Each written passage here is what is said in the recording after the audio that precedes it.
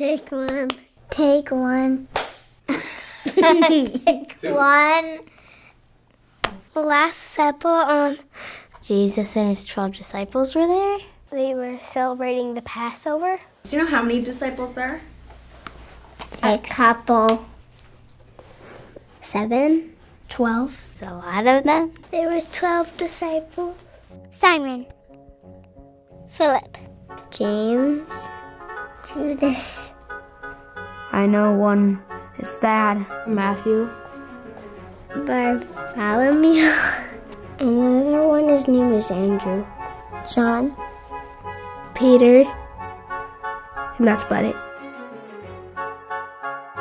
12 disciples ate supper, and they all ate in quiet silence because some of the people wanted to kill Jesus. I don't know what they're talking about, though. Oh, they were worried. Like they're confused about that he was going to be crucified. Because he was getting so popular. Jesus said, "The one I give the bread to will betray me tonight." they were asking, What do you mean? why would he be crucified? Because he was like almighty powerful, like type thing. What do you think they were eating? Last night, we ate taco. Baby marshmallows. Carrots. They were eating bread and drinking wine. And Jesus broke the bread. This is my body. Take, eat, remember, and believe.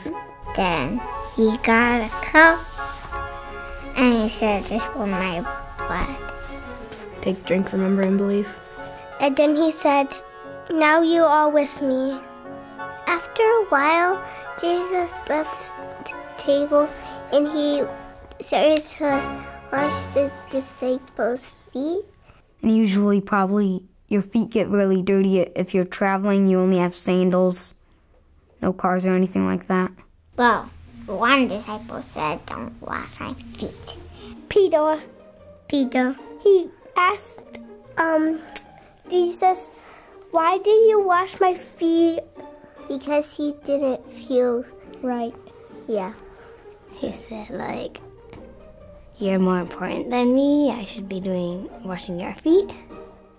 And then Jesus said, I have to. Because if he didn't wash their feet, then they won't be with him.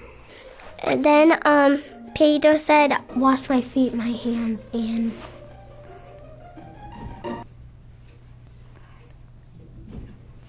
my body."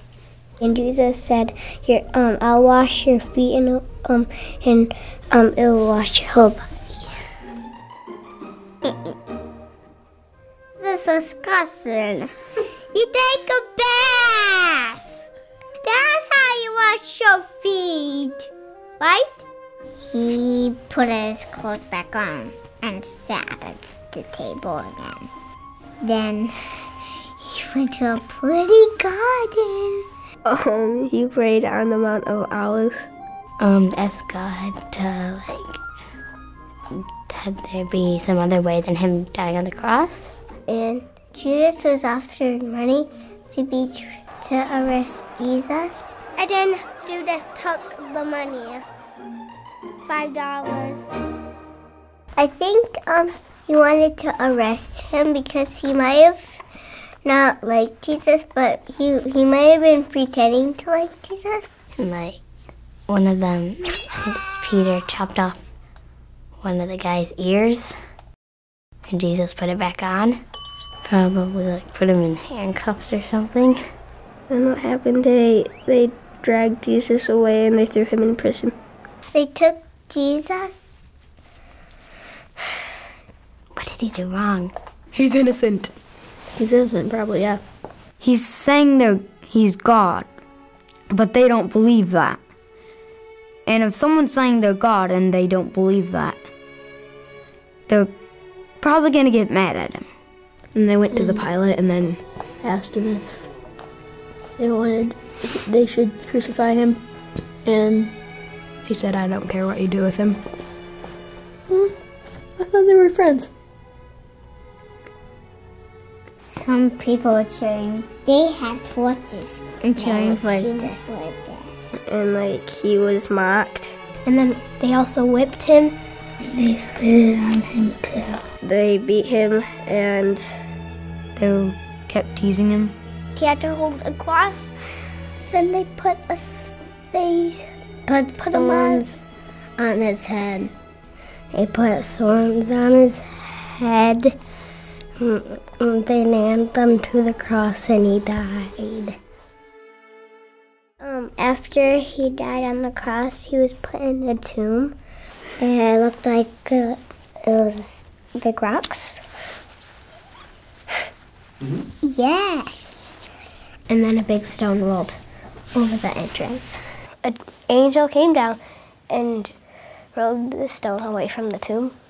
Day 3 when Jesus come alive again. A day 3.